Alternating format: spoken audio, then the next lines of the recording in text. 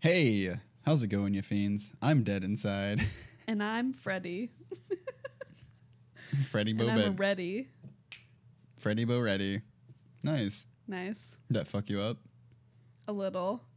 Not as much as the first time? Yeah. Okay. Kind of feels like when you just like shake up a bottle of soda, you know? The tension.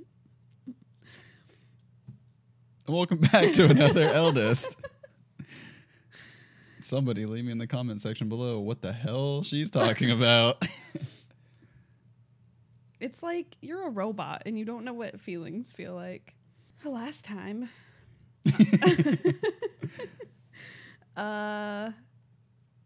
Eragon met a pretty girl and he wanted to have her touch his pee-pee. He wanted to summon spirits with her. And then Saphira bursted in and said, "Get out of here." And she's on top of me and it was hot, hot, hot. What? The song? It's on TikTok. I don't watch And TikTok. she's on top of me and it was hot, hot, hot. And then she said, take it off. And so I took it off. And then her dad walks in. Ew. But instead it's Saphira. Oh my But god. Saphira walks in. And then called her a slut. And then Literally called her slattern. yeah. And which then means sloot. Then they walked around. Eragon avoided people. Zawada said, "Go train with the elves. We're moving to Serta. Okay, bye." And then Eragon saw Angela. Angela said, "I'm collecting mushrooms." Wow, when we read back to back, your recaps are fucking on point. Wow, who'd have known? And then she winked at him and disappeared. In the thin air. And then that's it. Nice. Fucking excellent recap, dude. I've never heard a better one. That's unfortunate. It is. Ready? Ready, Freddy? Shut the fuck up. Stop I saying can't that. It's stop. so annoying. You really think it's annoying? No, it's not my name. It's not my name. They call me hell. They call me Freddy. That's not my name. Not my name. Chapter 10. Hrothgar's Gift. Uh-oh. What do you think it could be? Oh, fuck. Oh, God. God damn Do it. your thing. Yeah, it fucking got all loosey-goosey. Maybe his gift is a rock. Nice. A rock chiseled into the likeness of Hrothgar. Or Isidar Mithram. Dawn was a half hour away when Eragon and Saphira arrived at Trondheim's north gate. Oh, they're a half hour early. Nice. Nice. Not me. The gate was raised just enough to let Saphira pass, so they hurried underneath it, then waited in the recessed area beyond, where red jasper pillars loomed above and carved beasts snarled between the bloody piers.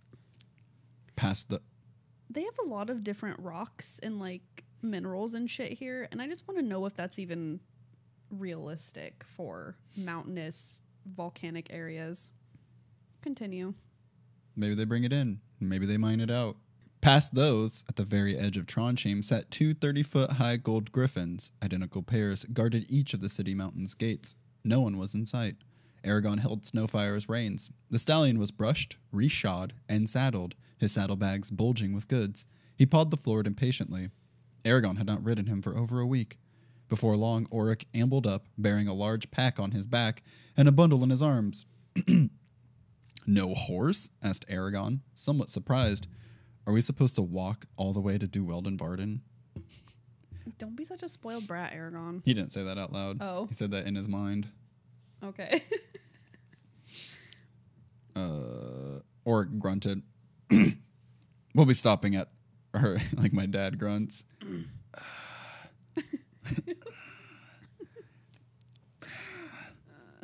I can't do it. I'm laughing.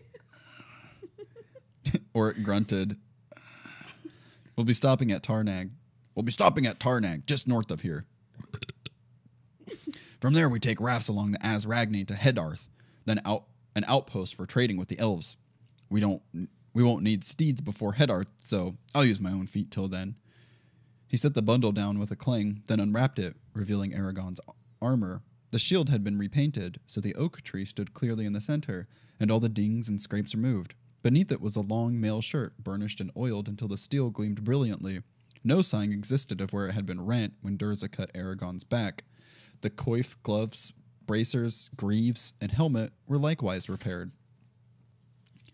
Our greatest smiths worked on these, said Oric, as well as your armor, Saphira. However, since we can't take dragon armor with us, it was given to the Varden, who will guard it against our return.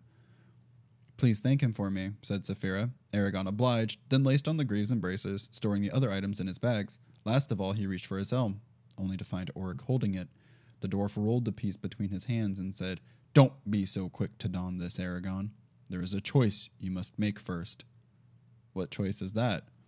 Raising the helmet, Oric uncovered its polished brow, which Eragon now saw had been altered. Etched in the steel were the hammer and stars of Hrothgar and Oric's clan, the Engetum. Oric scowled, looking both pleased and troubled, and said in a formal voice, Mine King Hrothgar desires that I present this helm as a symbol of the friendship he bears for you, and with it, Hrothgar extends an offer to adopt you as one of Dirgetst Engetum, as a member of his own family. Whoa, that's quite the gift. Eragon stared at the helm, amazed that Hrothgar would make such a gesture. Does this mean I'd be subjected to his rule? If I continue to accrue loyalties and allegiances at this pace, I'll be incapacitated before long, unable to do anything without breaking some oath. You don't have to put it on, pointed out Saphira, and risk insulting Hrothgar. Once again, we're trapped. It may be intended as a gift, though, another sign of Otho, not a trap. I would guess he's thanking us for my offer to repair Isidar Mithrim. That had not occurred to Eragon, for he had been too busy trying to figure out how the Dwarf King might gain advantage over them. True, but I think it's also an attempt to correct the imbalance of power I created when I swore fealty to Naswada. The dwarves couldn't have been pleased with that turn of events. He looked back at Oric, who was waiting anxiously. How often has this been done? For a human? Never. Hrothgar argued with the Engetum families for days and a night before they agreed to accept you. If you consent to bear our crest, you will have full rights as clan member. You may attend our councils and give voice on every issue, and, he grew very somber, if you so wish, you will have the right to be buried with our dead. Whoa. For the first time, the enormity of Hrothgar's action struck Eragon. The dwarves could offer no higher honor. With a swift motion, he took the helm from Oric and pressed it down upon his head. I am privileged to join Grimst Ingetum. Oric nodded with approval and said, Then take this Nirlnine, the heart of stone, and cup it between your hands. Yes, like so. You must steel yourself now and prick open a vein to wet the stone. A few drops will suffice. To finish, repeat after me. Os ildom, Kuran nu karn du thargen, zitmen oin grimst for fromf idaris rak skilf, narho is belgond. It was a lengthy recitation, and all the longer because Oric stopped to translate every few sentences. Afterward, Eragon healed his wrist with a quick spell. I'm sorry, did they just perform some sort of blood oath, blood magic, something? Blood ritual. Like, maybe, that's a little much. You think? Now he's a part of Gimst Ingetum. What he said was, Let our flesh honor, and hall be made as one. By this blood of mine, I do pledge. Whatever else the clans may say about this business, observed Oric, you have behaved with integrity and respect. They cannot ignore that, he grinned. We are the same clan now, eh? You are my foster brother. Under more normal circumstances, Hrothgar would have presented your helm himself, and he would have held a lengthy ceremony to commemorate your induction into It's going to kill me saying this anymore. Grimst Ingetum. But events move too swiftly for us to tarry. Fear not that you are being slighted, though. Your adoption shall be celebrated with the proper rituals when you and Saphira next return to Farthendur. You shall feast and dance and have many pieces of paper to sign in order to formalize your new position. I look forward to the day, said Eragon. He was still preoccupied with sifting through the numerous possible ramifications of belonging to Grimst Ingetum. Marquis. It's okay. because I know someone had like brought this up in a comment, how I was like, "Ooh, why did they say Roran walked up the hill when the chapter's called Roran?" And like I was okay, listen. Which like their comment made sense. Like I really hope this is connected. Like it made sense because like being vague sometimes is like frustrating, and so like I understand like he wants to remain as clear as possible, Christopher Paolini does. But sometimes I'm like, damn, dude, like, can you don't, I mean. Yeah, because it's a lot of time. Your induction into the clan. Yeah.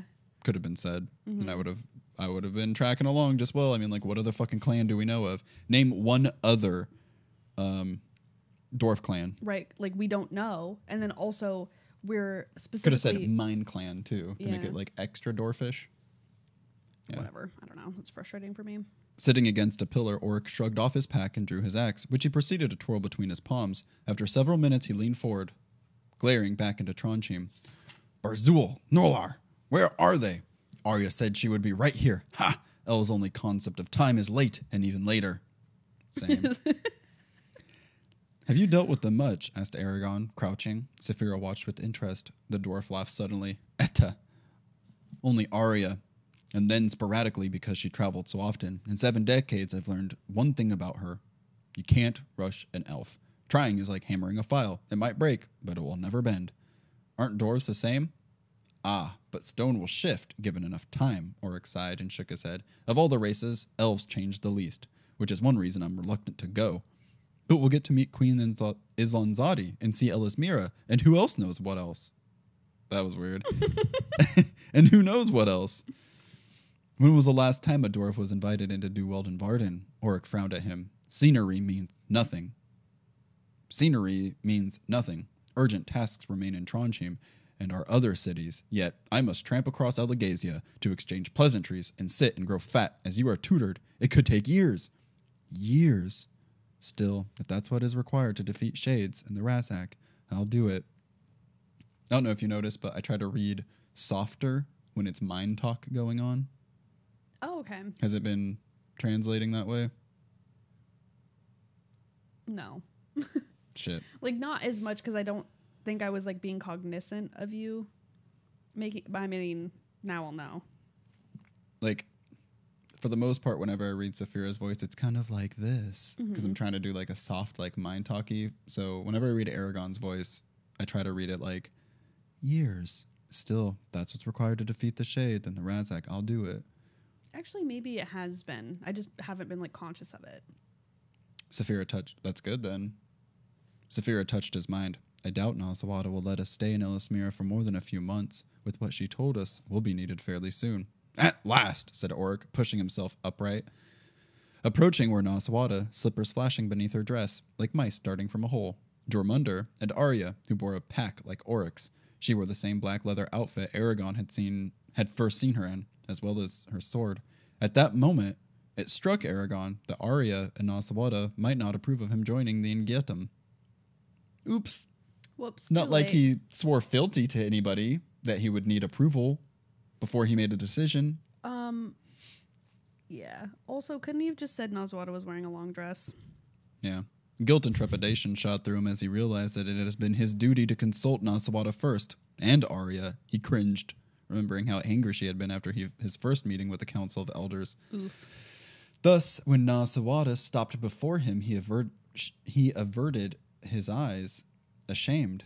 But she only said, "You accepted." Her voice was gentle, restrained. He nodded, still looking down. I wondered if you would.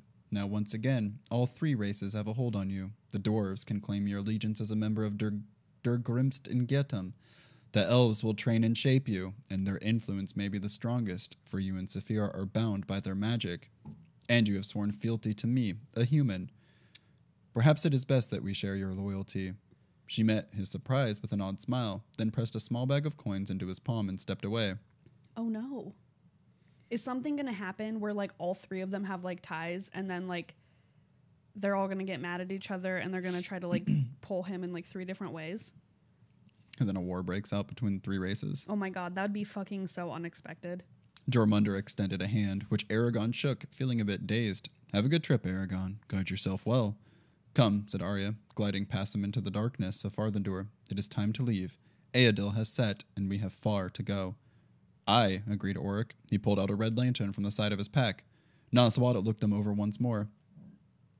Very well, Eragon and Saphira. You have the Varden's blessing as well as mine. May your journey be safe. Remember, you carry the weight of our hopes and expectations, so acquit yourselves honorably. We will do our best, promised Eragon. Gripping Snowfire's reins firmly, he started after Arya, who was already several yards away. Oric followed, then Saphira. As Saphira passed Naswada, Eragon saw her pause and lightly licked Naswada on her cheek. Then she lengthened her stride, catching up with him. As they continued north along the road, the gate behind them shrank smaller and smaller until it was reduced to a pinprick of light, with two lonely silhouettes where Naswada and Jormungandr remaining watching. When they finally reached Farthendur's base, they found a pair of gigantic doors, 30 feet tall, open and waiting. 3 dwarf guards bowed and moved away from the aperture. Through the doors was a tunnel of matching proportions, lined with columns and lanterns for the first 50 feet. After that it was as empty and silent as a mausoleum. It looked exactly like Farthendur's western entrance, but Eragon knew that this tunnel was different. Instead of burrowing through the mile-thick base to emerge outside, it proceeded underneath mountain after mountain, all the way to the dwarf city Tarnag. Here is our path, said Oric, lifting the lantern. He and Arya crossed over the threshold, but Eragon held back, suddenly uncertain. While he did not fear the dark, neither did he welcome being surrounded by eternal night until they arrived at Tarnag. And once he entered the barren tunnel, he would again be hurling himself into the unknown, abandoning the few things he had grown accustomed to among the Varden, in exchange for an uncertain destiny. What is it? Asked Saphira. Nothing. He took a breath, then strode forward, allowing the mountain to swallow him in its depths. Ooh. How very foreboding. You know, because, like, presumably they don't keep this tunnel lit, so they have to have a lantern. Yep. So, like, that's spooky.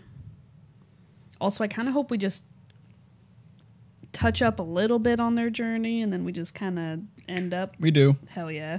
Don't worry, it's not like a one-page description of darkness. God, I mean... Just a challenge for Christopher. How many different ways can I describe darkness? I think, if I remember correctly, it's kind of weird when we, like, catch back up with them because, like, Eragon, like, asks questions or something, but it's, like, questions that he probably would have asked while they were traveling, so it kind of sounds like they just didn't talk at all while they were traveling. I don't know. I don't really remember it that well.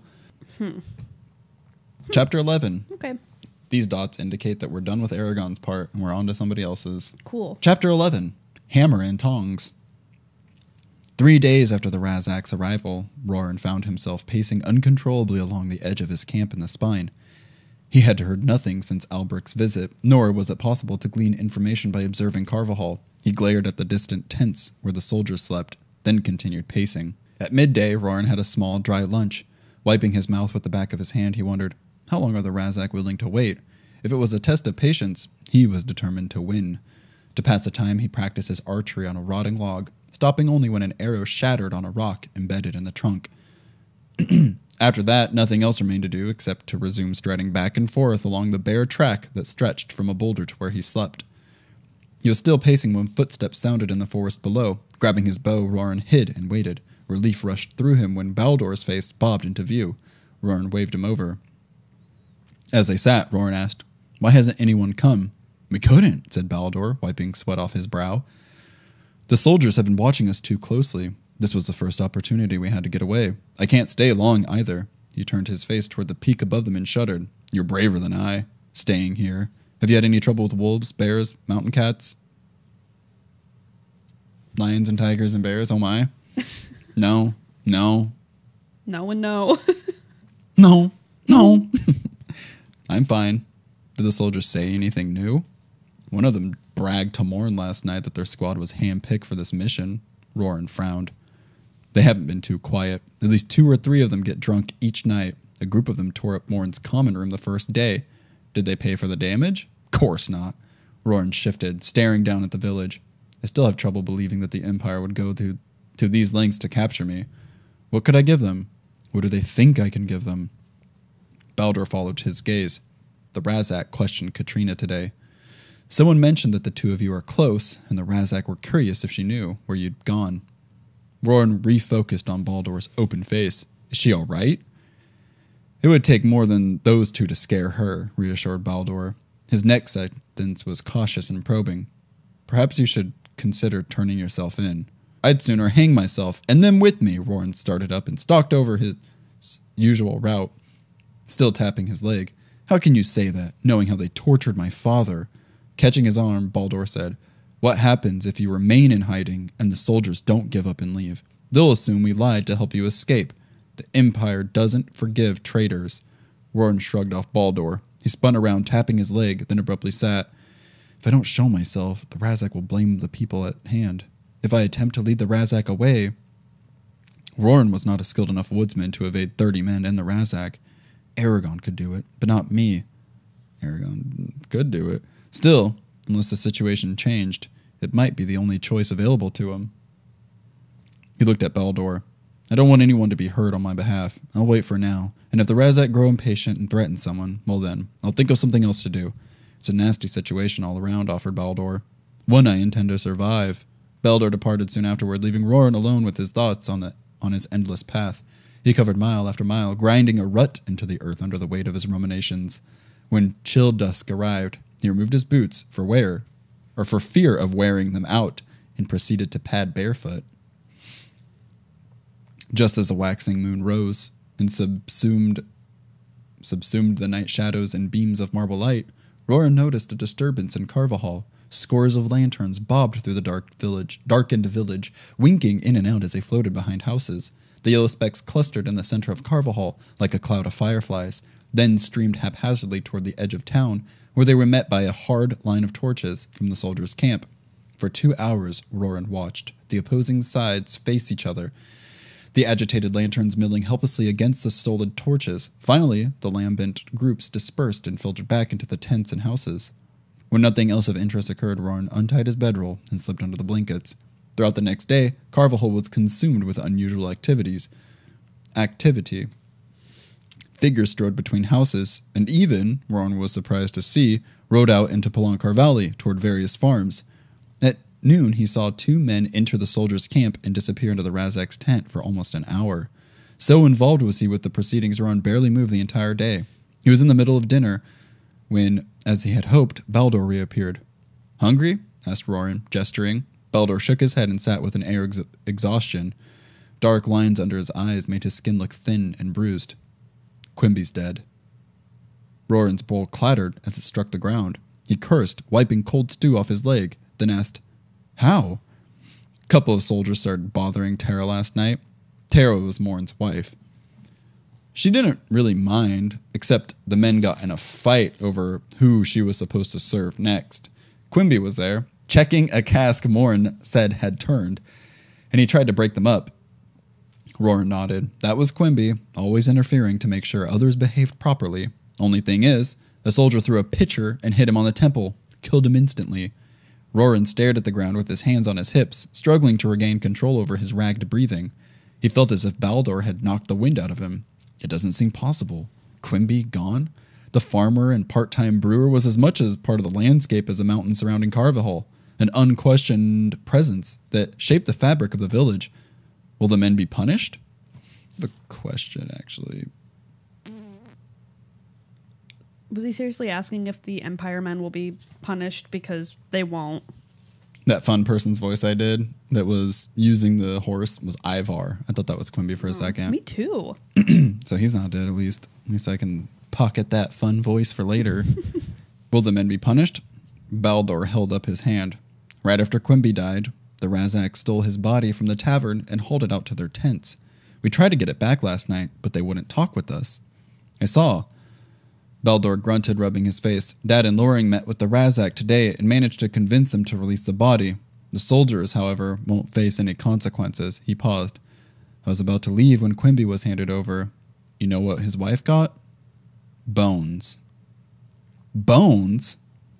Every one of them was nibbled clean. You could see the bite marks, and most had been cracked open for the marrow. Disgust gripped Roran, as well as profound horror for Quimby's fate.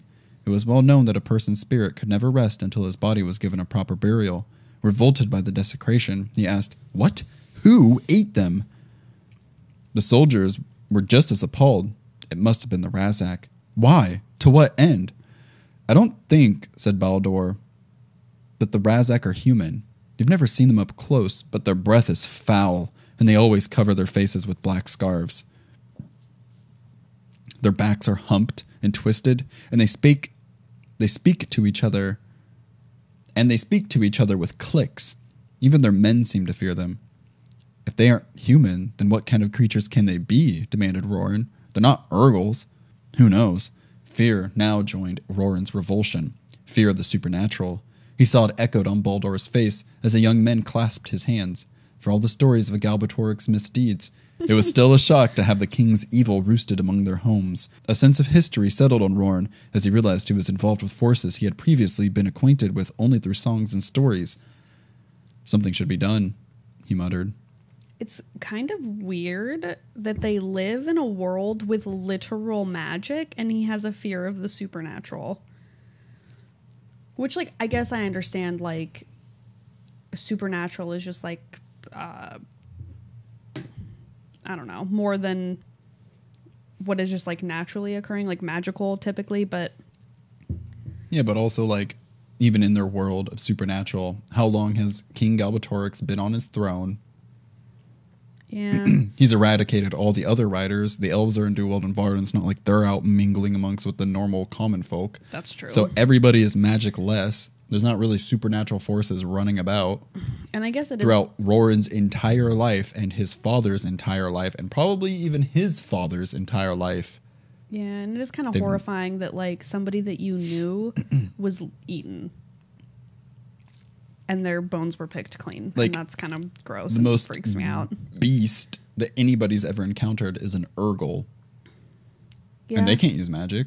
That's true. So I guess I'm thinking of it as like a mere human in this universe's like mindset, you know, of like, oh, Urgle, that's like a crazy thing. Not like, I don't know. You know what I'm saying? Kind of. The air grew warmer throughout the night, until by afternoon Palancar Valley shimmered and sweltered with the unexpected spring heat. Carvahall looked peaceful under the bald blue sky, yet Roran could feel the sour resentment that clenched its inhabitants with malicious intensity. The calm was like a sheet stretched taut in the wind. Despite the aura of expectation, the day proved to be utterly boring. Roran spent most of his time brushing Ellesmera. At last he lay to sleep, looking up past the towering pines at the haze of stars that adorned the night sky. They seemed so close. I felt as if he hurtled among them, falling toward the blackest void. The moon was setting when Roran woke, his throat raw from smoke. He coughed and rolled upright, blinking as his eyes burned and watered. The noxious fumes made it difficult to breathe. Roran grabbed his blankets and saddled the frightened mare, then spurred her farther up the mountain, hoping to find clear air. It quickly became apparent that the smoke was ascending with him, so he turned and cut sideways through the forest. After several minutes spent maneuvering in the dark, they finally broke free and rode onto a ledge swept clean by a breeze. Purging his lungs with long breaths, Roran scanned the valley for the fire. He spotted it in an instant. Carvahall's hay barn glowed white in a cyclone of flames, transforming its precious contents into a fountain of amber motes. Roran trembled as he watched the destruction of the town's feed. He wanted to scream and run through the forest to help with the bucket brigade, yet he could not force himself to abandon his own safety. Now a molten spark landed on Delwyn's house. Within seconds, the thatched roof exploded in a wave of fire. Roran cursed and tore his hair, tears streaming down his face. This was why mishandling fire was a hanging offense in Carvahall. Was it an accident? Was it the soldiers? Are the Razak punishing the villagers for shielding me? Am I somehow responsible for this? Fisk's house joined the conflagration next. Aghast, Roran could only avert his face, hating himself for his cowardice. Oh my god. By dawn, all the fires had been extinguished or burned out on their own. Only sheer luck and a calm night saved the rest of Carvahall from being consumed. Roran waited until he was sure of the outcome, then retreated to his old camp and threw himself down to rest. From morning through evening, he was oblivious to the world except through the lens of his troubled dreams. Upon his return to awareness, Roran simply waited for the visitor he was sure would appear. This time it was Albrecht. He arrived at dusk with a grim, worn expression. Come with me, he said. Roran tensed. Why? Have they decided to give me up? If he was the cause of the fire, he would understand the villagers wanting him gone. He might even agree it was necessary. It was unreasonable to expect everyone in Carvahall to sacrifice themselves for him. Still, that did not mean he would allow them just to hand him over to the Razak. After what the two monsters had done to Quimby, Roran would fight to the death to avoid being their prisoner. Because, said Albrecht, clenching his jaw muscles, it was the soldiers who started the fire. Morn banned them from the 7 chiefs, but they still got drunk on their own beer. One of them dropped a torch against the hay barn on his way to bed. Was anyone hurt? Asked Roran. A few burns. Gertrude was able to handle them. We tried to negotiate with the Razak. They spat on our request that the Empire replace our losses and the guilty face justice. They even refused to confine the soldiers to their tents. So why should I return? Albrecht chuckled hollowly. For hammer and tongs, we need your help to remove the Razak. You would do that for me? We're not risking ourselves for your sake alone. This concerns the entire village now. At least come talk to Father and the others and hear their thoughts. I think you would be glad to get out of these cursed mountains. Roran considered Albrecht's proposition long and hard before deciding to accompany him. It's this or run for it, and I can always run later. He fetched the mare, tied his bags to the saddle, then followed Albrecht toward the valley floor. The progress slowed as they neared Carvahall, using trees and brush for cover. Slipping behind a rain barrel, Albrecht checked to see if the streets were clear, then signaled to Roran. Together they crept from shadow to shade, constantly on guard from the Empire servants. Or for the Empire servants.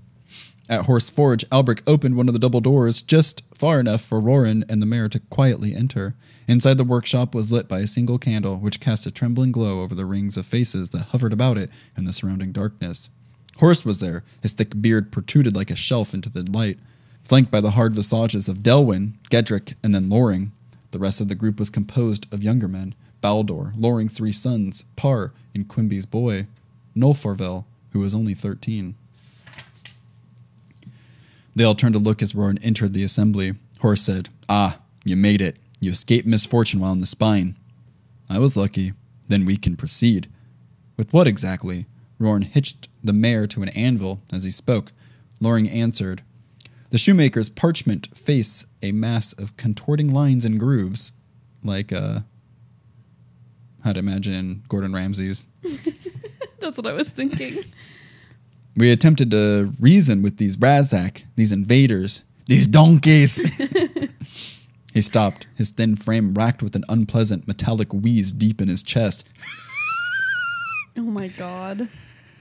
"They have refused reason. They have endangered us all with no sign of remorse or contrition." He made a noise in his throat, then said with pronounced deliberation, "They must go, such creatures." "No," said Roran, "not creatures. Desecrators." The faces scowled and bobbed in agreement. Delwyn picked up the thread of conversation. "The point is, it's everyone's life at stake. If that fire had spread any farther, dozens of people would have been killed, and those who escaped would have lost everything they own. As a result, we've agreed to drive the Razak away from Carvahall. Will you join us?" Roran hesitated. "What if they returned?" The fuck? "What if they return, or send for reinforcements? We can't defeat the entire empire." "No," said Horst, grave and solemn. "But neither can we stand silent and allow the soldiers to kill us and to destroy our property. A man can endure only so much abuse before he must strike back."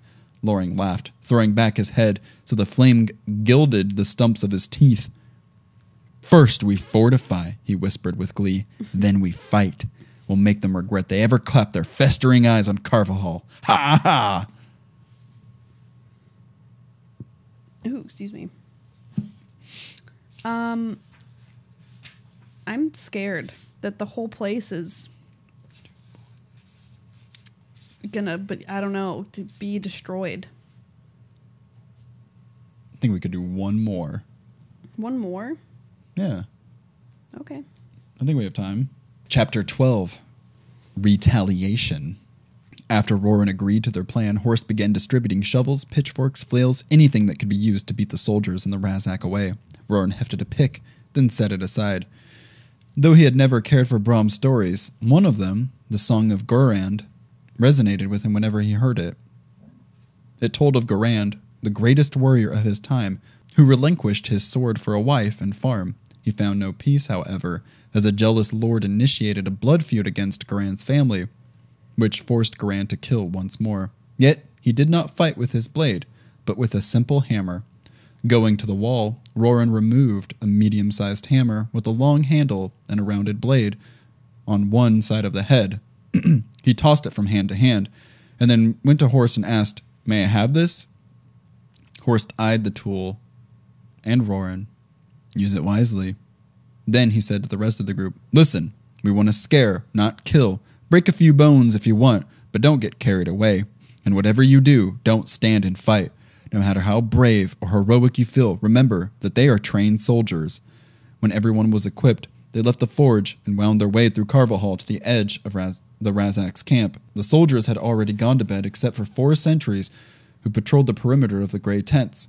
The Razak's 2 horses were picketed by a smoldering fire. Horst quietly issued orders sending Albric and Delwyn to ambush 2 of the sentries and Parr and Roran to ambush the other 2. Roran held his breath as he stalked the oblivious soldier. His heart began to shudder as energy spiked through his limbs. He hid behind the corner of a house, quivering, and waited for Horst's signal. Wait. With a roar, Horst burst from hiding, leading the charge onto the tents. Roran darted forward and swung his hammer, catching the sentry on the shoulder with a grisly crunch. The man howled and dropped his halberd. He staggered as Roran struck his ribs and back. Roran raised the hammer again, and the man retreated, screaming for help. Roran ran after him, shouting incoherently. He knocked in the side of a wool tent, trampling whatever was inside, then smashed the top of a helmet he saw emerging from another tent. The metal rang like a bell. Roran barely noticed as Loring danced past. The old man cackled and hooted in the night as he jabbed the soldiers with a pitchfork. Oh my god. Everywhere was a confusion of struggling bodies. Rolling around, Roran saw a soldier attempting to string his bow. He rushed forward and hit the back of the bow with a steel mallet, breaking the wood in 2. The soldier fled. The Razak scrambled free of their tent with horrible screeches, swords in hand. Before they could attack, Baldor untethered the horses and sent them galloping toward the 2 scarecrow figures. The Razak separated, then regrouped, only to be swept away as the soldiers' morale broke, and they ran. Then it was over. Roran panted in the silence. His hand cramped around the hammer's handle. After a moment, he picked his way through the crumpled mounds of tents and blankets to Horst. The smith was grinning under his beard. "That's a breast ball. That's the best brawl I've had in years." Behind them, Carvahall jumped to life as people tried to discover the source of the commotion. Roran watched lamps flare up behind shuttered windows, then turned as he heard soft sobbing. The boy, Nofavrel, was kneeling by the body of a soldier, methodically stabbing him in the chest as tears slid down his chin. Gedrick and Albric hurried over and pulled Nofavrel away from the corpse. "He shouldn't have come," said Roran. Horst shrugged. It was his right. All the same. I mean, he's like 13 though. Maybe He just killed a man now. Yeah, and then he was like crying and just like couldn't stop stabbing that guy. Like, he's fucked up for life now. Yeah. Way to go, Horst. All the same, killing one of the Razak's men would only make it harder to rid ourselves of the desecrators. "We should barricade the road and between the houses so they won't catch us by surprise." Studying the men for any injuries, Roran saw that Delwyn had received a long cut on his forearm, which the farmer bandaged with a strip torn from his ruined shirt. With a few hours, Horst organized their group. He dispatched Albric and Baldor to retrieve Quimby's wagon from the forge and had Loring's sons and Parr scour Carvahall for items that could be used to secure the village. Even as he spoke, people congregated on the edge of the field, staring at what was left of the Razak's camp and the dead soldier. "What happened?" cried Fisk. Loring scuttled forward and stared at the carpenter in the eye. "What happened? I'll tell you what happened. We routed the dung beardlings, caught them with their boots off, and whipped them like dogs." "I am glad." The strong voice came from Burgett, an auburn-haired woman, who clasped Nofarvel against her bosom, ignoring the blood smeared across his face. "They deserve to die like cowards for my husband's death." The villagers murmured in agreement, but then Thane spoke. "Have you gone mad, Horst? Have you... Even if you frightened off the Razak and their soldiers, Galbatorix will just send more men. The Empire will never give up until they get Roran." "We should hand him over," snarled Sloane. Horst raised his hands. "I agree. No one is worth more than all of Carvahall, but if we surrender Roran, do you really think Galbatorix will let us escape punishment for our resistance? In his eyes, we're no better than the Varden. Then why did you attack? Demanded Thane. Who gave you the authority to make this decision? You've doomed us all. This time, Burgett answered. Would you let them kill your wife? She pressed her hands on either side of her son's face, then showed Thane her bloody palms like an accusation. Would you let them burn us? Where is your manhood? What are you doing in these woods? Where is your manhood, loam breaker? He lowered his gaze, unable to face her stark expression. They burned my farm, said Roran, devoured Quimby, and nearly destroyed Carvahall. Such crimes cannot go unpunished. Are we frightened rabbits to cower down and accept our fate? No, we have a right to defend ourselves. He stopped as Alberic and Baldur trudged up the street, dragging the wagon. We can debate later. Now we have to prepare. We can debate later. Now we have to prepare. Who will help us? 40 or more men volunteered. Together they set about the difficult task of making Carvahall impenetrable. Roran worked incessantly, nailing fence slats between houses, piling barrels full of rocks for makeshift walls, and dragging logs across a main road, which they blocked with 2 wagons tipped on their sides. As Roran hurried from one chore to another, Katrina waylaid him in an alley. She hugged him, then said, I'm glad you're back and that you're safe. He kissed her lightly. Katrina, I have to speak with you as soon as we're finished. She smiled uncertainly, but with a spark of hope. You're right. It was foolish of me to delay. Every moment we spend together is precious, and I have no desire to squander what time we have when a whim of fate could tear us apart. Roran was tossing water on the thatching of Kisselt's house so it could not catch fire when Par shouted, Razak! What? It's just very dramatic. I mean, I guess this whole thing is very dramatic, but... Yeah, dude. It was, like, comically dramatic. Dropping the bucket, Roran ran to the wagons where he had left his hammer. As he grabbed the weapon, he saw a single Razak sitting on a horse far down the road, almost out of bowshot. The creature was illuminated by a torch in his left hand, while its right was drawn back, as if to throw something. Roran laughed. Is he going to toss rocks at us? He's too far away to even hit. He was cut off as a Razak whipped down its arm, and a glass vial arched across the distance between them and shattered against a wagon to his right. An instant later, a fireball launched the wagon into the air, while a fist of burning air flung Roran against a wall.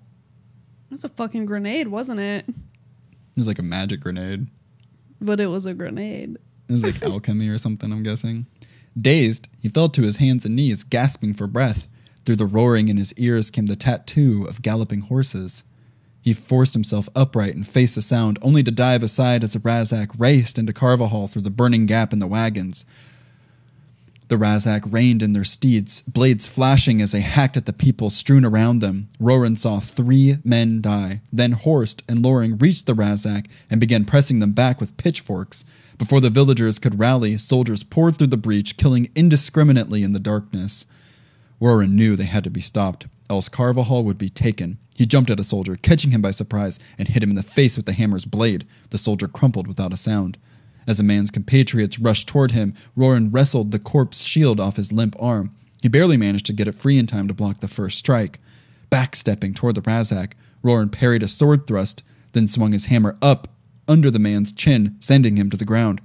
To me, shouted Roran. Defend your homes! He sidestepped a jab as 5 men attempted to encircle him. To me! Baldur answered his call first, then Alberic. A few seconds later, Loring's sons joined him, followed by a score of others. From the side streets, women and children pelted the soldiers with rocks. Stay together, ordered Roran, standing his ground. There are more of us! The soldiers halted as a line of villagers before them continued to thicken. With more than 100 men at his back, Roran slowly advanced. Attack, you fools! Screamed a Razak, dodging Loring's pitchfork. It does actually have multiple S's. Nice. For me to go. A single arrow whizzed toward Roran. He caught it on his shield and laughed. The Razak were level with the soldiers now, hissing with frustration. They glared at the villagers from under their inky cowls. Suddenly, Roran felt himself become lethargic and powerless to move. It was hard to even think. Fatigue seemed to chain his arms and legs in place. Then, from farther in Carvahall, Roran heard a raw shout from Burgett. A second later, a rock hurled over his head and bored toward the lead Razak, who twitched with supernatural speed to avoid the missile. The distraction, slight though it was, freed Roran's mind from the soporific influence. Was that magic? He wondered. He dropped his shield, grasped the hammer with both hands, and raised it far above his head, just like Horst did when spreading metal. Roran went up on tiptoe, his entire body bowed backward, then whipped his arms, and with the hammer cartwheeled through the air and bounced off the Razak's shield, leaving a formidable dent. The two attacks were enough to disrupt the last of the Razak's strange power. They clicked rapidly to each other as the villagers roared and marched forward. Then the Razak yanked on their reins, wheeling around. "Retreat!" they growled, riding past the soldiers. The crimson-clad warriors sullenly backed out of Carvahall, stabbing at anyone who came too close. Only when they were a good distance from the burning wagons did they dare turn their backs. Roran sighed and retrieved his hammer, feeling the bruises on his side and back where he had hit the wall. He bowed his head as he saw that the explosion had killed Par. 9 other men had died. Already wives and mothers rent the night with their wails of grief. How could this happen here? "Everyone, come," called Baldur. Roran blinked and stumbled to the middle of the road where Baldur stood. A Razak sat beetle-like on a horse only 20 yards away. The creature crooked a finger at Rowan and said, You smell like your cousin. We never forget to smell." "What do you want?" he shouted. "Why are you here?" The Razak chuckled in a horrible, insectile way. Ew. "We want information." It glanced over its shoulder, where its companions had disappeared, then cried, "Release Roran, and you shall be sold as slaves. Protect him, and we will eat you all. We shall have your answer when next we come. Be sure it is the right one." Yeah, I'd tell them to fuck off. Like, okay, really, those are great options?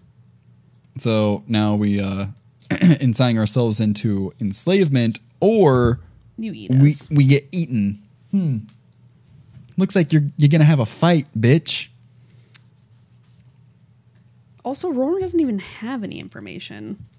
I know they don't know that, but like, he was gone when everything happened. Yeah. You know? What are they gonna do? Like, tell us information. And he's like, so like, I was in Theransford doing an apprenticeship. Fuck. And it's Fuck. like all of this for literally nothing because he doesn't know anything. I guess it's better that it happened like this, because chances are, I don't know how that could have gone. I was gonna say, if he would have given himself up to like give them information, they probably just would have held him as like a bargaining chip. Like, yeah. we have your brother, come and get, like, we're gonna kill him unless you come to us, Eragon. And then like Eragon probably would have responded to that, you know, like would have showed himself, like, come out of hiding. Because I don't think the Razak would have just been like, "Oh, you don't have any information. Okay, well, have a good day." No, definitely not. They would have just fucking killed him. I don't think Probably they just killed him. They would have like kept him because he's better alive than he is dead. Well, the other option, if they didn't do that, then they probably just would have like killed everybody and ate everybody because they're fucking creepy. But you think it would be like more productive, like as Galbatorix, the ruler, to send out just like men, not the Razak, to just like go question. Yeah. Because like Roran wouldn't have fled then if he probably wouldn't have saw the Razak, like his father's torturers. If the like Empire just would have like trudged up and been like, "We have questions about Eragon," and Roran's like, "I was in Theransford," and they're like, "Okay." And they like, turned around and was like, "Have a good day. Blessed be the king in the name of the Empire," and then like just walked away and didn't like do anything bad and weren't bad people. Then the people of Carvahall have been like, "Oh, Galbatorix really isn't that bad of a guy, I guess." Yeah, because I feel like on Galbatorix's part, it was kind of stupid to have sent the Razak because, like, they're inherently creepy. Objectively, they are very off-putting people. Pudding. Or, yeah, okay. Listen to my words. They're just inherently like awful, objectively awful. People don't want to talk to them. Like, why send in your head guys? Why not just send in the grunts? I'm agreeing with you. That's what I was saying. Yeah, like, don't send your fucking lieutenants. It just seems like what? It's like, what reason was that other than just to put them back into the story? That's what I felt like. Or just to show how fucking shitty they are, I guess. I don't know. I don't understand bringing the Razak. I guess it just shows like how delusional Galbatorix is. Yeah. How bad of a ruler he really is. Because like we're also speaking from the aspect of like being a good ruler. Well, I'm thinking that cares about its subjects. He really doesn't give a shit about anybody. He's like, I'm a fucking dragon rider. Well, no. So what I'm saying is like he wants information, right? Don't send in your scariest troops. Don't send in the people that are like inherently terrifying. I think his end goal like isn't information. I think his end goal is to get Eragon. Why? Okay, but like so like the Razak could also just be lying about we want information. Well, maybe they just want to say they want information. So Rowan's like, okay, I'll talk to you. And they're like, sucker, we're going to shack you up, take you back to fucking Uruban, bitch. Well, they probably go to Helgrind because that's where they live. Roran is more likely to say yes to people that aren't the Razak. Yeah. So I'm just saying, like, not from like a good or bad ruler, but like just a smart ruler. If you want something from somebody, like, don't send in the scariest people you've got. I think it just shows how like delusional Galbatorix is. Yeah. Because I wouldn't say he's a dumb ruler because he obviously overthrew all the other dragon riders somehow. Yeah. I would just say more so that he's just delusional at this point and he thinks that he can just send his little scary Razak everywhere. I mean, like, why would he... Like, there's another thing. Like, he's, like, so... just, like, blinded, I guess, by his own power or something. Because, like, why would he send the Razak again? They failed him multiple times. Like, they're not good at their fucking job. He sent them to retrieve the stone. They didn't retrieve the stone. So then he sent them... Or then they were, like, at Helgrind, and they had them captured, and then they were overthrown by random... Like, to Galbatorix until... Yeah, like, Galbatorix doesn't know. Maybe, I guess, through the Razak's mind, he would know that it was Murtag, you know? Mm-hmm. But a random arrow boy... random archer overthrew them, and then they got away. And then it wasn't even the Razak that captured them in Gilead. So, like, they've just failed left and right. Yeah, because it's like... So now he's like, okay, maybe it's like, okay, Razak, last fucking redeeming mission. Go fucking get Roran. Yeah, go get his brother. Like a couple of kids just, like, defeated some of the most powerful creatures in all the land, you know? Mm-hmm. It's like... Maybe it's like, go get fucking Roran then. He should be easy. Like Razak fucking suck. More like Raz suck. Because I know they're supposed to be, like, all powerful. Except magic. They can't use magic. Well, okay, right. But they're supposed to be super strong and, like, smart and nimble and, like, whatever. But I'm not seeing it. Especially at night. Like, the night is when they're the strongest. And didn't they, like, ambush their camp at night? That's when they should have just fucking, like, ripped off their shirts and shown these burly-ass fucking chests or something and just started pummeling everybody. Just giant bird chests. Like, the Razak at night couldn't overcome. It's making me feel like maybe the Razak aren't as big and bad as everyone made them sound. Or maybe they really just are feared, and so, like, fear is a big factor for a lot of things. So maybe they're just like, wow, they're really scary. We can't defeat them. But they're really not that strong. Let us know in the comment section below. What do you guys think of the Razak? They a bunch of Razak fucking babies? Ooh. Or are they... I don't know. I don't know. It's weird. It's weird how in the first book they're like big bad baddies, and then in the second book they're kind of like plot convenience, I guess. Like right now they're just being plot convenience. Whatever. I'm irritated by that.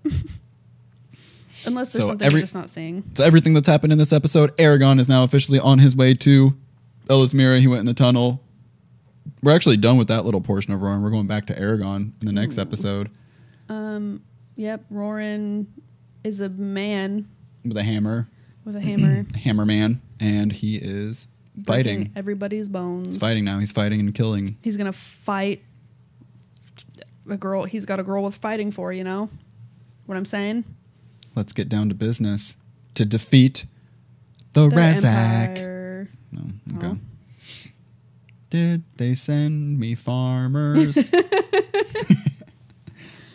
Well, everyone, thank you so much for watching. Hope you guys enjoyed this episode. If you did, you know what to do. Hit that like button.